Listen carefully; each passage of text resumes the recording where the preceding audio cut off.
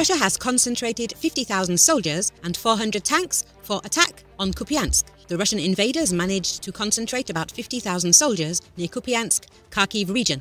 There are professional soldiers there. Ukrainian military expert Vladislav Zeleznev said this. According to Zeleznev, military personnel of a number of units of the 1st Guards Tank Army, the 6th General Army and the 11th Army Corps of the Baltic Fleet are currently stationed near Kupyansk.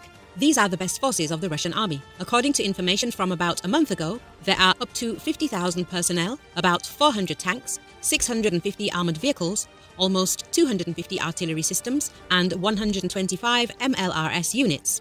This is a very strong group, especially the artillery unit. Russian First Deputy Permanent Representative to the United Nations Dmitry Polyansky told that Kiev government is hushing up its military failures in the Kupyansk area. The Russian military have made significant advances in the Kharkiv region and are preparing to liberate Kupyansk, Polyansky said. While keeping the population silent about this disadvantageous dynamic, the Kiev regime has nevertheless announced forced evacuation of 37 settlements, including Kupyansk itself.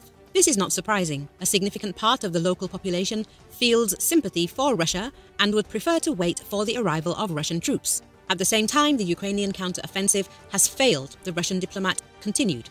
For 3 months now, we have been watching the agony of the Kiev regime in the context of Ukraine's so-called strategic counter-offensive, which, according to Western propagandists, was supposed to bring a military victory, he said.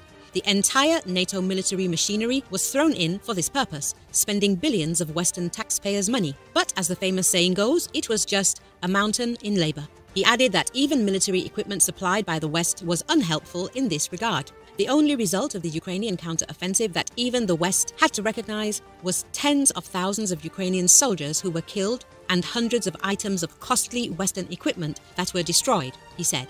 The world saw clearly that this equipment was not unique and inviolable for Russian weapons.